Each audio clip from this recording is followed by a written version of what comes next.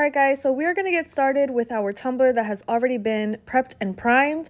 I went ahead and took a 30-ounce skinny straight tumbler, sanded it down, and spray painted it this flat white. Once that was completely dried, I went ahead and mixed up my 2-part resin from Counterculture DIY. I am using fast set so that once we apply our glitter over this, we have a faster curing time and we can go straight in with our next step. Once you've gotten a nice thin coat of resin evenly spread all over the base of your tumbler, you can go in with your glitter and start sprinkling it around. So you just want to make sure that you have a really nice thin layer.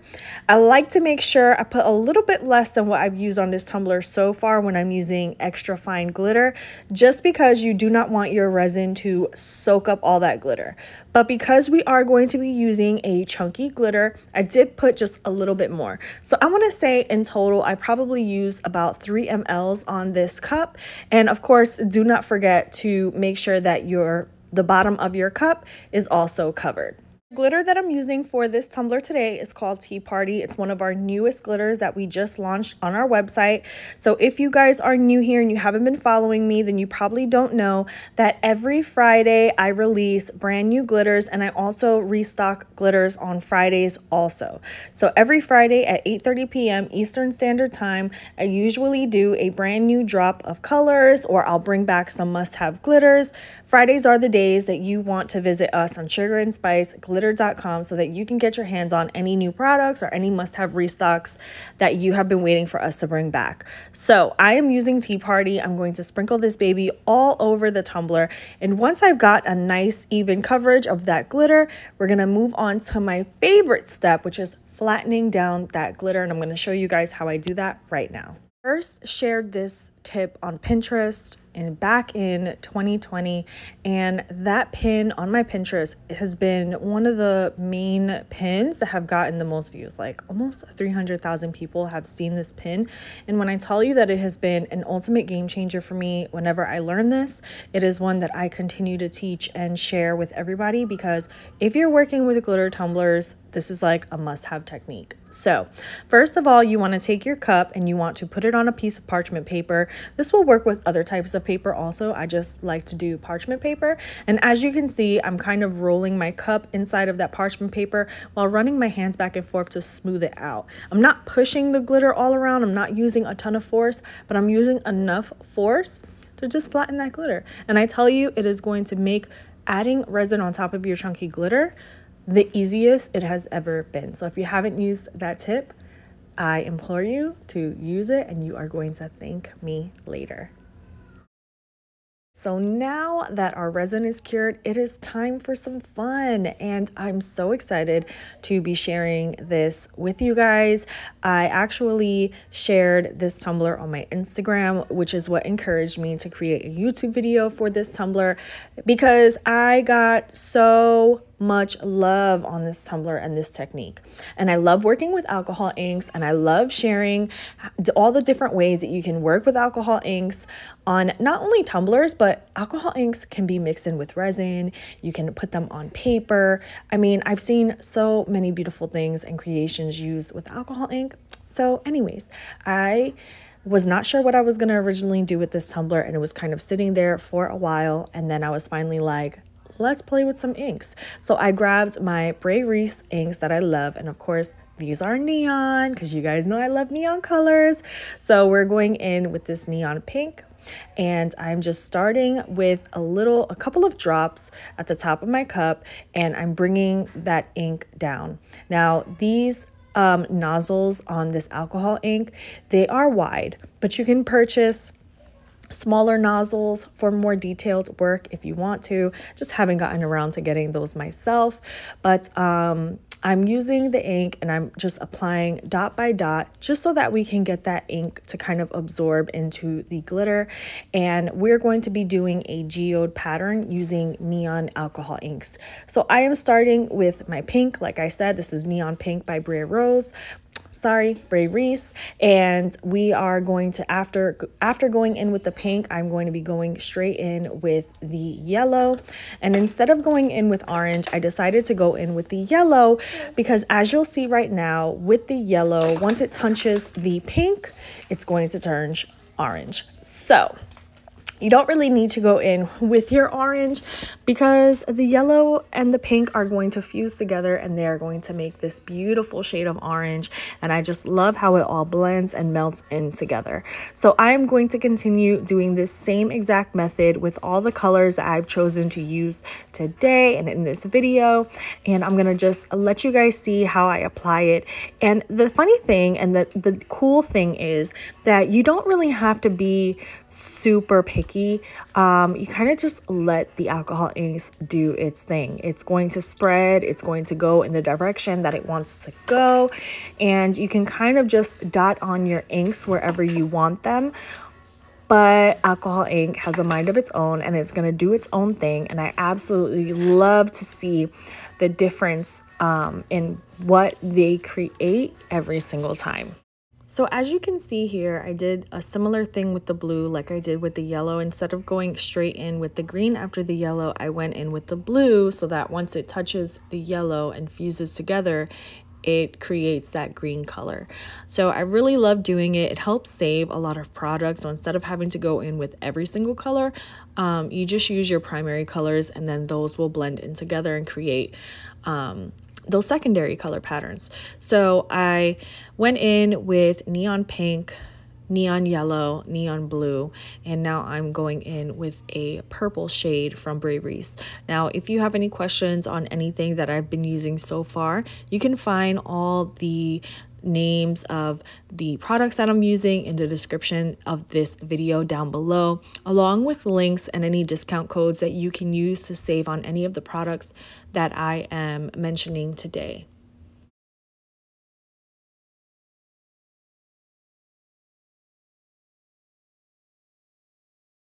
So now that we're done with the first part of our cup, I decided to put another little geode, neon geode at the bottom of the back of the tumbler. And I'm going in with those same exact colors. And we're just going to quickly fast forward through here. And then once you're done applying all of your alcohol inks, you do want to let this dry completely for at least 24 hours.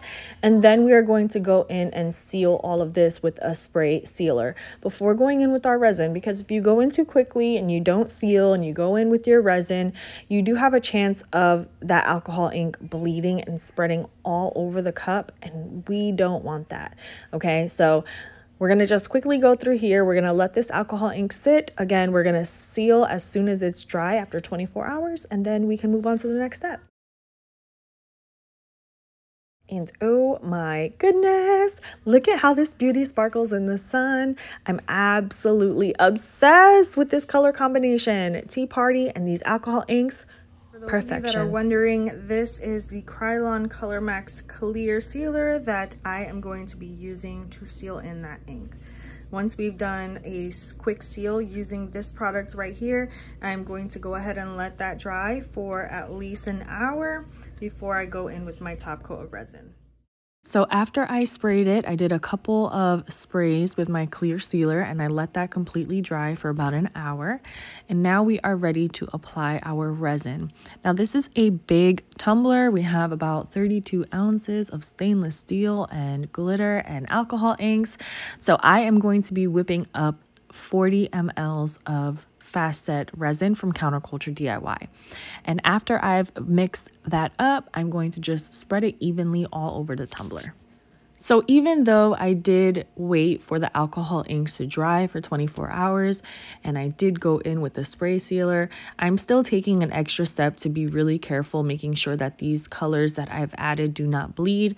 So I'm applying my resin to the white portion of my tumbler only. And then once I've got that all spread out onto the white portion, I am then going to move my resin to the colored portion of the cup. So even though, I mean, you could probably go straight in with your resin all over the tumbler, this is just an extra step I'm taking to be really careful because I really do not want that alcohol ink to bleed into the white part of my cup. So I do want to let you know that I went in with 2 coats of the Counterculture Fast Set. The first layer, like I said earlier, was 40 mLs, and then the second layer was about 20 mLs.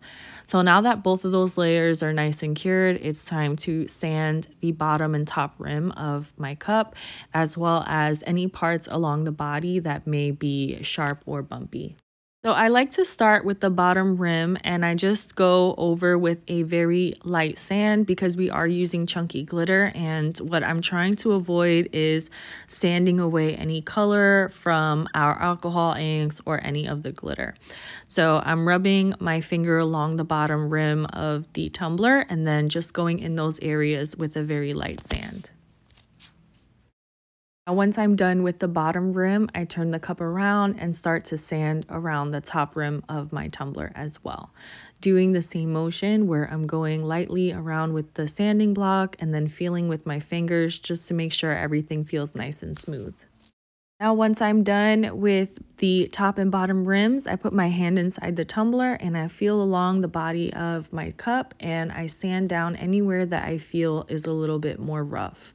I'm taking my time and just going along the top and bottom rims again, feeling along the way, looking at my cup and making sure that everything is nice and smooth so that we have a smooth surface for our decal. Okay, so now we are ready to apply our decal, and I just wanted to put a really nice like minimalistic quote on this tumbler because it has a lot going on already with the color, so I wanted to keep the quote very simple.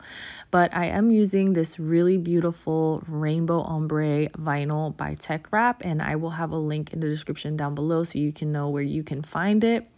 I really thought that this vinyl would be perfect for this tumbler because the color and everything just matches the alcohol ink so perfectly. So I wanted to put a quote that I felt really resonated with me, and it says, "Be your own kind of beautiful." I truly believe that beauty is in the eye of the beholder, and we are set to so many standards now with social media and the ideal of what beauty looks like. And so this tumbler is just to share with you guys that you can be your own kind of beautiful without the pressures of social media and what other people tell you is beautiful.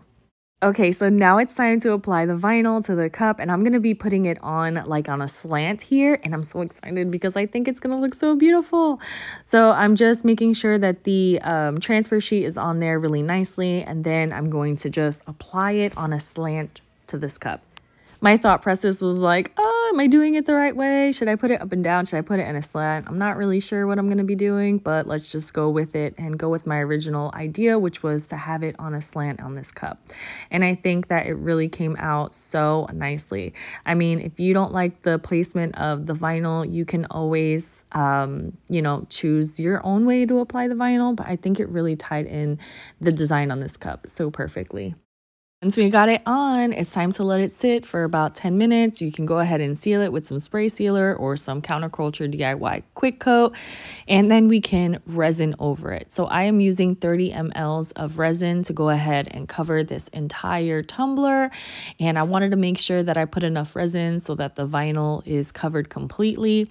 And did I mention I'm using Fast Set? I'm using Fast Set again for this layer, and then once the cup is completely covered in Fast Set, I am going to go in with a final layer of their regular artist resin. So yeah, I'm just spreading on my resin all over evenly, and then literally that is it for this cup. You can go ahead and do a final sand after this first layer of Fast Set. Make sure that your rim is nice and clean on both the top and bottom. Everything is nice and smooth. The decal is completely covered. Once that's done, you want to move on to your final layer of resin, and that is it. And I am beyond obsessed with how she turned out. The colors, how they blend, the vinyl, everything is just perfect to me. So I want to thank you guys so much for watching this video. If you enjoyed it, please leave a comment down below and give this video a big thumbs up. And if you are new here, please consider subscribing to my channel, and I will see you guys next time.